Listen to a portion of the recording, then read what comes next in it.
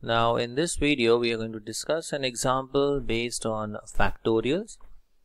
Now here we need to find x for the following. We have x upon 10 factorial equal to 1 upon 8 factorial plus 1 upon 9 factorial.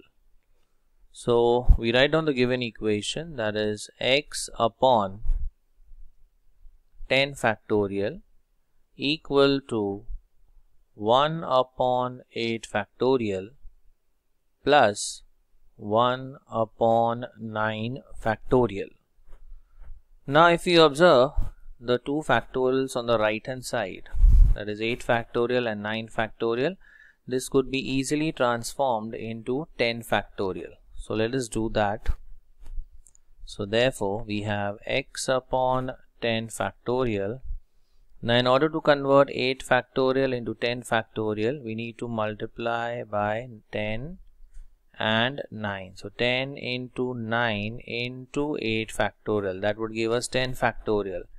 Now in the numerator also we multiply by 10 and 9 plus, now in order to convert 9 factorial into 10 factorial, we multiply it by 10. So 10 into 9 factorial.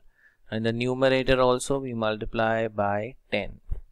So what we have is x upon 10 factorial is equal to 90 upon, now this becomes 10 factorial plus 10 upon, now here as well we get 10 factorial.